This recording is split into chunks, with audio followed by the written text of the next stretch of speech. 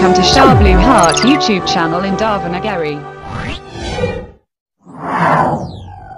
ರಾಜ್ಯದಲ್ಲಿ ಶಿಕ್ಷಕರಿಗೂ ಕೂಡ ಕೊರೋನಾ ಬಂತು ಅಯ್ಯಯ್ಯೋ ಅಂತ ಹೇಳೋದಕ್ಕೆ ಕಾರಣ ಇದೆ. ಸಾರ್ವಜನಿಕ ಕ್ಷೇತ್ರಗಳಲ್ಲಿರುವಂತವರಿಗೆ ಏನಾದರೂ ಈ ತರ ಬಂದ್ಬಿಟ್ರೆ ತುಂಬಾನೇ ಕಷ್ಟ ಇದೆ. ಪೊಲೀಸರಿಗೆ ಬಂದಾಗ್ಲೂ ಬೆಚ್ಚ ಬೀಳೋದಕ್ಕೆ ಇದೇ ಕಾರಣ, ಶಿಕ್ಷಕರಿಗೆ ಬಂದಾಗ್ಲೂ ಇದೇ ಕಾರಣ ಭಯ ಆಗೋದು. ದಾವಣಗೆರೆಯಿಂದ ಬಂದಿದ್ದಂತ ಮಹಿಳೆಗೆ ಕೊರೋನಾ ಪಾಸಿಟಿವ್, ಶ್ವಾಸಕೋಶದ ಸಮಸ್ಯೆ, ಸಾರಿ ಕೇಸ್ ಅಂತ ಹೇಳ್ತೀವಿ. 48 ವರ್ಷದ ಮಹಿಳೆ, ಇವರ ವೃತ್ತಿಯಲ್ಲಿ ಶಿಕ್ಷಕಿ, ಸೊ ಟೀಚರ್ ಆಗಿ ಕೆಲಸ ಮಾಡ್ತಾ ಇದ್ದಾರೆ. ಮೊನ್ನೆ ದಾವಣಗೆರೆಯಿಂದ ಆಂಬ್ಯುಲೆನ್ಸ್ ಮೂಲಕ ಬೆಂಗಳೂರಿಗೆ ಬಂದಿದ್ರು. ಬೆಂಗಳೂರಿನ ಹೆಬ್ಬಾಳ ಆಸ್ಪತ್ರೆಗೆ ಬಂದಿದ್ರು. ಅಲ್ಲಿ ಸ್ವಾಬ್ ಟೆಸ್ಟ್ಗೋಸ್ಕರ ಸ್ಯಾಂಪಲ್ಸ್ ಅನ್ನು ಕಲೆಕ್ಟ್ ಮಾಡಿದ್ದಾರೆ. ಅದಾದ್ಮೇಲೆ ರಿಪೋರ್ಟ್ ಬಂದಾಗ ಈಗ ಅವರಿಗೆ ಪಾಸಿಟಿವ್ ಇರೋದು ದೃಢಪಟ್ಟಿದೆ, ಅಂದ್ರೆ ಕೊರೋನಾ ಇರೋದು ದೃಢಪಟ್ಟಿದೆ.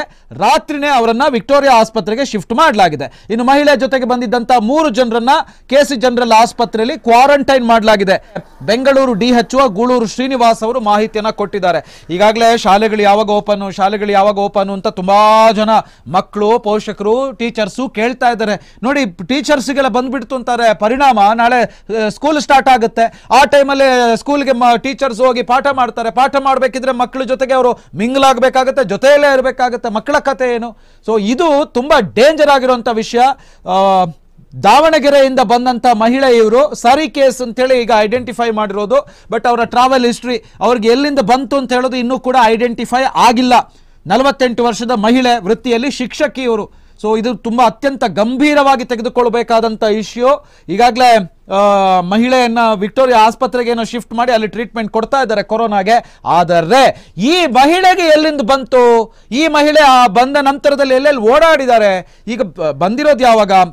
ಮೊನ್ನೆ ತಾನೇ ಬೆಂಗಳೂರಿಗೆ ಬಂದಿರೋದು. ಅವರು ಬಂದು ಹೆಬ್ಬಾಳದಲ್ಲಿ ಆಸ್ಪತ್ರೆಗೆ ಬಂದಿದ್ರು. ಆ ಟೈಮಲ್ಲಿ ಟೆಸ್ಟ್ ಮಾಡಿಸಿದ್ದಾರೆ. ಸೊ ಅಲ್ಲಿವರೆಗೆ ಆಕೆಯ ಟ್ರಾವೆಲ್ ಹಿಸ್ಟ್ರಿ ಏನು, ಇದೆಲ್ಲವೂ ಕೂಡ ನೋಡಬೇಕಾಗುತ್ತೆ. ಆಲ್ರೆಡಿ ತುಂಬಾ ಶಾಲೆಗಳಲ್ಲಿ ಟೀಚರ್ಸ್ ಅನ್ನ ಕರೆಸಿ ಕೆಲಸ ಮಾಡಿಸ್ತಾ ಇದ್ದಾರೆ, ಗೊತ್ತಿಲ್ಲ ಅಂತಲ್ಲ. ಸೊ ತುಂಬಾ ಜನ ಟೀಚರ್ಸ್ ಅನ್ನ ಕರೆಸಿ ಕೆಲಸ ಮಾಡಿಸ್ತಾ ಇದ್ದಾರೆ. ಈ ನಡುವೆ ಈ ಮಹಿಳೆ ಅವರ ಶಾಲೆಗೆ ಹೋಗಿ ಕೆಲಸ ಮಾಡಿದಾರ? ಅಲ್ಲಿದ್ದಂಥ ಇನ್ನಿತರ ಟೀಚರ್ಸ್ ಜೊತೆಗೆ ಇವರು ಕಾಂಟ್ಯಾಕ್ಟ್ ಅಲ್ಲಿ ಇದ್ರ? ಯಾವ ಶಾಲೆ, ಅವರು ಓಡಾಡಿದಂಥ ಜಾಗ, ಇವೆಲ್ಲವೂ ಕೂಡ ಈಗ ಗಮನಿಸಬೇಕಾಗತ್ತೆ. ಅದಕ್ಕೆ ಹೇಳಿದ್ದು, ಅಯ್ಯಯ್ಯೋ ರಾಜ್ಯದಲ್ಲಿ ಶಿಕ್ಷಕರಿಗೂ ಬಂತು ಕೊರೋನಾ, ಯಾರನ್ನು ಬಿಡಲ್ಲ. ಒಂದ್ಸರ್ತಿ ಯಾರ್ದೋ ಕೊರೋನಾ ಇದ್ದಂಥವ್ರ ಜೊತೆಗೆ ಕಾಂಟ್ಯಾಕ್ಟ್ ಆಯಿತು ಅಂತ ಹೇಳಿದ್ರೆ ಅದು ಶಿಕ್ಷಕರಾದರೂ ಅಷ್ಟೇ, ಇನ್ನು ಸಾಮಾನ್ಯ ಜನ ಆದರೂ ಅಷ್ಟೇ, ಪ್ರಭಾವಿ ಆದರೂ ಅಷ್ಟೇ, ರಾಜಕಾರಣಿ ಆದರೂ ಅಷ್ಟೇ, ಅಥವಾ ಸಿನಿಮಾ ನಟ ಆದರೂ ಅಷ್ಟೇ, ಇನ್ನೇನಾದರೂ ಅಷ್ಟೇ. ಬಟ್ ಶಿಕ್ಷಕರಿಗೆ ಬಂತು ಅಂತ ಹೇಳಿದಾಗ ಅಲರ್ಟ್ ಆಗಬೇಕಾದಂಥದ್ದು ತುಂಬಾನೇ ಇದೆ. ಸೊ ಇದೊಂದು ಅಲಾರಾಮ್ ಅಂತ ಹೇಳ್ಬೋದು ನಾವು. ಎಚ್ಚರಿಕೆಯಿಂದ ಇರಬೇಕಾಗುತ್ತೆ.